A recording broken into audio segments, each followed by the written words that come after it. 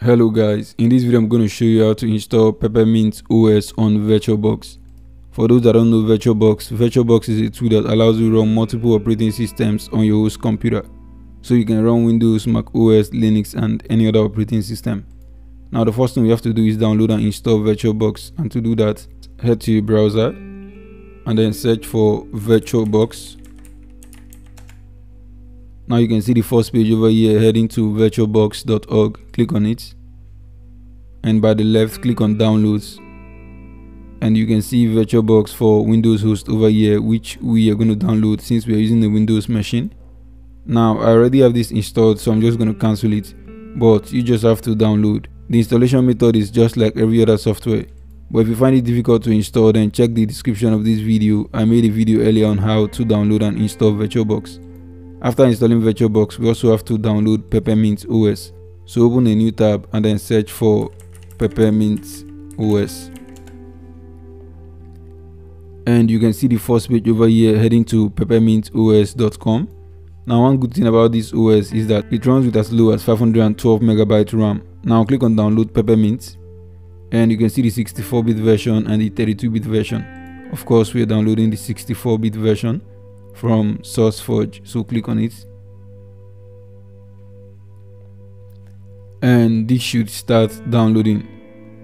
The file size is about 1.4 GB. I already have these downloaded as well, so I'm going to cancel it, and then we can close our browser, open our download folder, and you should see Peppermint ISO file.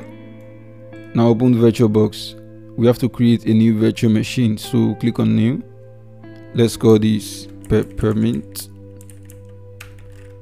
Set the type to Linux and the version to Ubuntu 64-bit since we downloaded the 64-bit version. Next. Now the base memory, which is the RAM, we can run with as low as 512 MB of RAM, but I wouldn't really recommend that if you want something usable. So I'm just going to go with 4 GB of RAM. Same with the processor, I'm going to give it 3 cores. Next. And this is the hard disk. We have to allocate a certain disk space to it, so I'm going to give it 25 gig, which should be okay. Next. Finish. Now we have to make few changes here, so click on settings. Now go to system, and this is your base memory, which is your RAM, and this is your processor, which we can adjust whenever we want if the machine isn't fast enough. Now go to display and increase the video memory to 128 MB. Enable 3D acceleration, and then go to storage. Under controller ID you can see an empty disk icon, so click on it. By the right, click on the disk icon and then choose a disk file. Now select your ISO file for Peppermint OS, open, OK, and then you can start the installation by clicking on start. Now hit enter.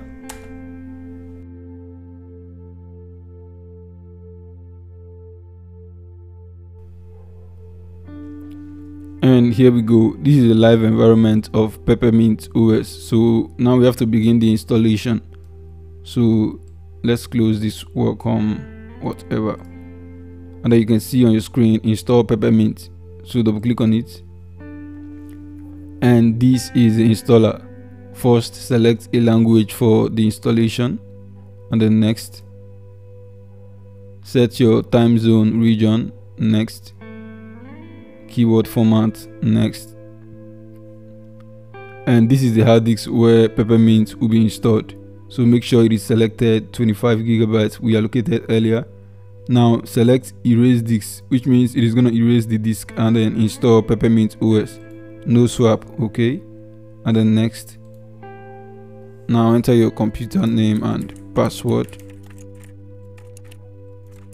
Next. And then click on install. After confirming everything here is in order, install. Now this may take some time. It all depends on your PC hardware and how much resources you allocated, but overall it shouldn't be that much. This OS is very light and it runs a lot faster than other Linux distro. And we are done.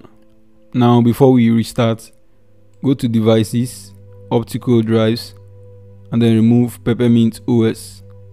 force on mount, and then we can click on done. We can just manually shut down if it doesn't restart.